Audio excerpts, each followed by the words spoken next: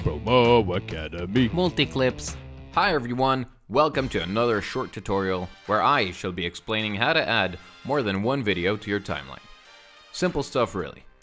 So let's go over to our plus button and select add video from the menu. This takes us to the promo library page where we can simply hover over any video, click the use button, and the video will be added to our timeline. So let's go ahead and add a couple of more videos. Now on the timeline, we can easily tweak the video's length from the handlebars or drag and drop the videos to change their order of appearance.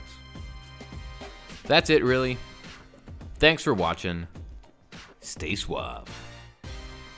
Go make videos. Multi-clips.